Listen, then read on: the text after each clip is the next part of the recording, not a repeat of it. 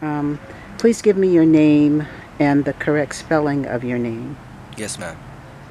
My name is Ondrel Xtae. That is ONTRELXTATE.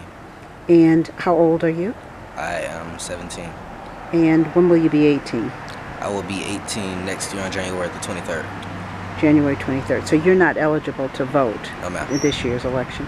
Can you tell me a little bit about yourself, where you're from? Yes, ma'am. I am actually native to Tuskegee. I attend Booker T. Washington High School.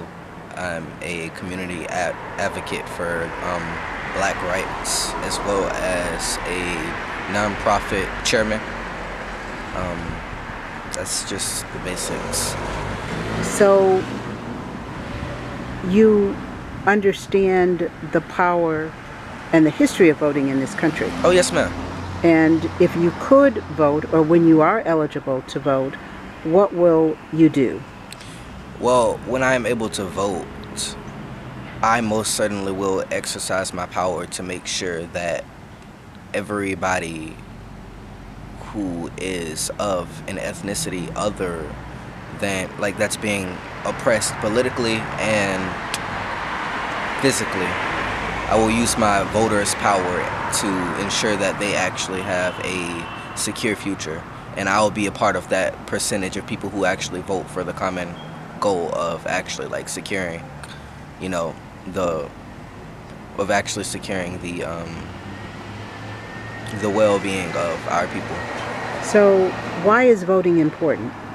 Voting is important because, well, I'm just gonna put it like this.